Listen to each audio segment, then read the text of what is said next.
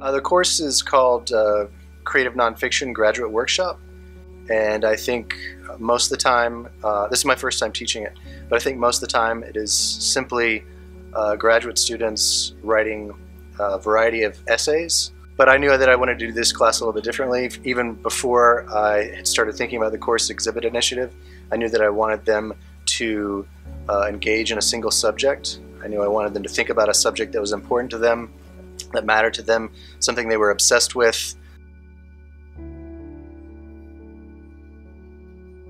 And then I wanted them to investigate it by writing a series of different kinds of essays in different kinds of forms.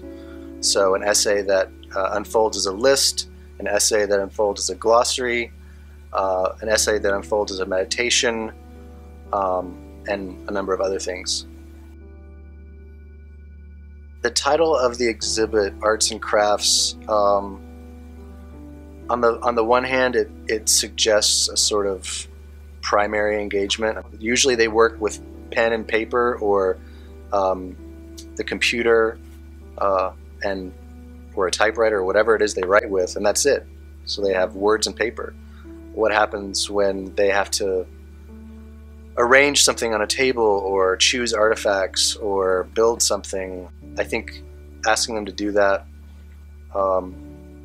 makes them think about what they're making in different ways and how narrative can be deployed and constructed, and in many of the cases here, how narrative is a shared experience. I mean, it's always a shared experience, but when Brian Matthews asked me to participate in the course exhibit initiative, the thing I was excited about was the fact that I had control and power over 12 really smart, interesting, and talented graduate students who didn't really have a choice whether they wanted to participate. If they wanted to take the class, they had to do it. And then I could force them to do things that they normally wouldn't do, which is like to work with physical artifacts.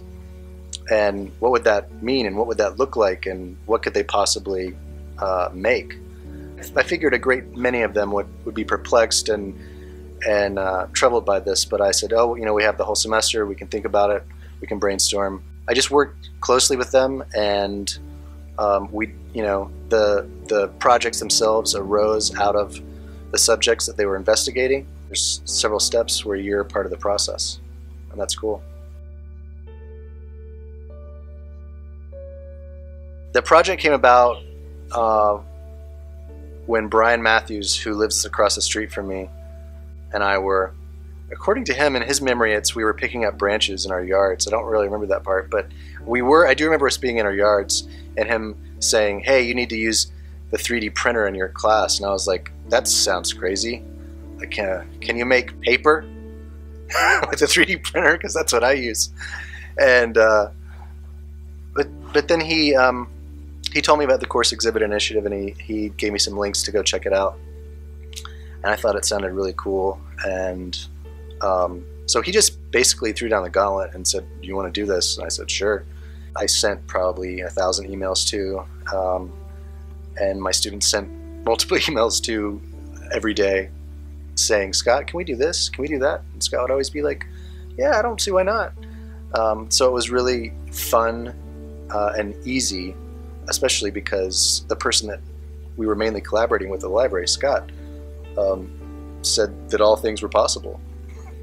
And that was really cool.